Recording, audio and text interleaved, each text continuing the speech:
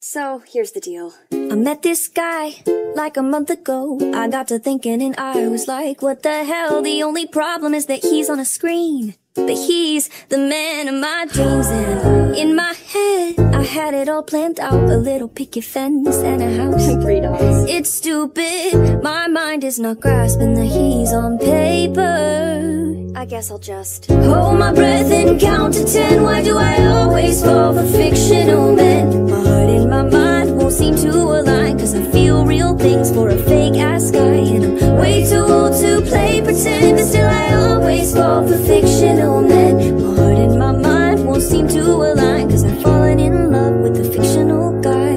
The actor's cute, but he's like 33. I guess that's only 10 years older than me, give or take. Maybe I'm dumb, or it's just quarantine. To be completely honest, 2020's killing me. Come on, kid, you know it kinda sucks. We get it, you've been alone for like 6 months, but he's not real, face the facts. This is a coping mechanism, clean up your act. Yeah, no, I think I'm just gonna hold my breath and count to 10. Why do I always fall for fictional men? My heart and my mind won't seem to align, cause I feel real things for a fake-ass guy.